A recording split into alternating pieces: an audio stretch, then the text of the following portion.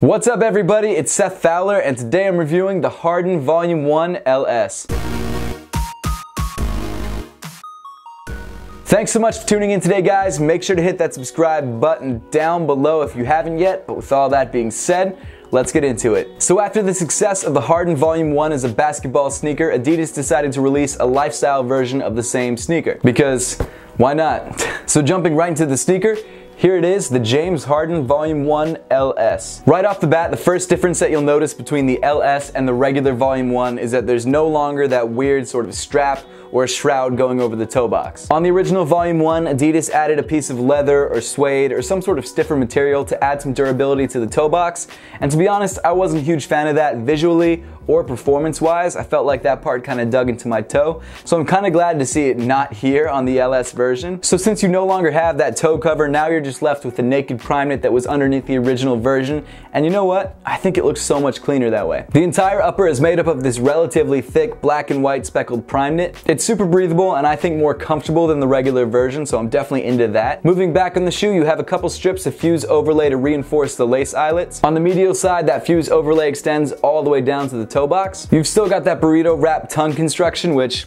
I'm kind of neither here nor there on. At the top of the tongue, you've got this piece of iridescent plastic in James Harden's logo. Something I found kind of interesting is that when you get both the sneakers, on each one of these logos, there's a sticker that says over time the iridescent finish is gonna rub off, which I guess is fine. Maybe they've had problems with people complaining about that. I mean, it's plastic with a finish on it, so of course it's gonna rub. I mean, that doesn't really bother me at all. It might bother some people, but I mean, it's plastic with a finish on it, so of course it's gonna rub. Design-wise though, I kind of would have preferred like a silver or a gold, and also maybe mimicked on these three stripes too, because this iridescent just isn't really doing it for me. Inside the shoe, the ankle area is really well padded. It's definitely a comfortable sneaker. If you've tried the original Volume 1s, you pretty much know what you're getting yourself into with these guys. As for fit, I'd say go true to size. That's personally what fit me best. But as always, if you have the chance to try the shoe on first, definitely do that just to make sure it's the right fit for you. Moving back on the shoe, as I mentioned before, you've got these three iridescent stripes. On Adidas's website, they called out the Volume 1 as being the only sneaker in their line that had the three stripes branding on the heel.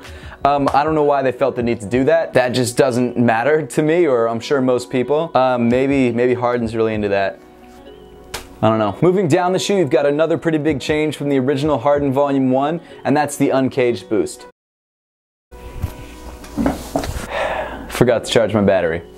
But back to it. On the original Volume 1, all of the boost on the lateral side and some on the medial side were actually encased in TPU. This allows the shoe to be more stable when you're making quick cuts on the court. However, it kind of takes away from some of that cushiony sort of cloud-like feel that you're used to from boost. And the reason the TPU cage is so useful when making cuts is because it encases the boost and prevents it from feeling unstable. And of course, because this is the lifestyle model, stability is not as important, so they were able to get rid of it and allow you to have a much more cushioned ride. To be honest though, I wasn't really blown away by the comfort of the boost. I much prefer Ultra Boosts and even honestly in some cases NMDs. One thing I found that was kind of interesting about the boost is that I think they use the exact same boost cushion that they use on the regular model, and the reason I think that is because if you notice around the boost where the cage used to be, it's got this really dimpled sort of texture. However, on the medial side, in the portions where the boost was uncaged, you have that regular texture that you have on all the other boost sneakers, and actually there is this hard defined line right there where the TPU ended. I mean, it makes total sense why they're doing that. Save money, why create another mold when you don't have to? I mean, it's not really important, it doesn't affect the shoe whatsoever, it's just something that I noticed. Finally, moving to the bottom of the shoe, you've got this milky outsole with the original Harden Volume 1 traction pattern. The sole glows in the dark, if you're into that. And then finally rounding up the shoe, you've got a TPU midfoot shank in black with white speckles.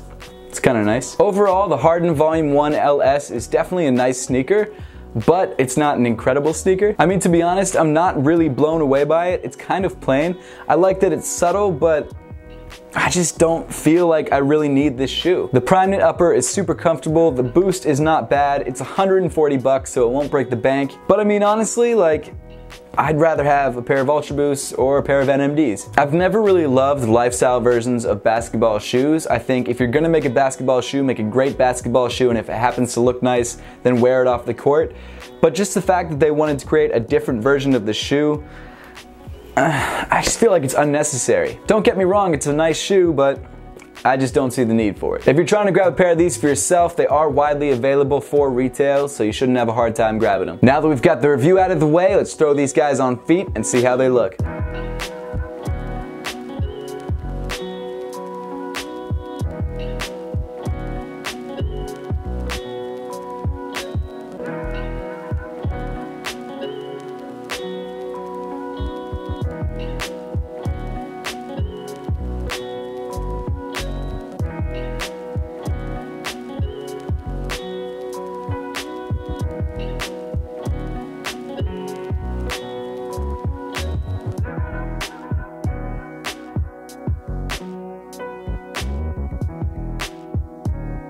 That's pretty much it for the video today, guys. Make sure to leave a comment in the comment section down below letting me know what you think of the Harden Volume 1 LS and whether you're planning to grab one for yourself. And as always, guys, thank you so much for watching. Please make sure to give this video a thumbs up if you liked it. Subscribe to Seth Fowler if you want to see more content just like this. And follow me on all other forms of social media. The links will be in the description below.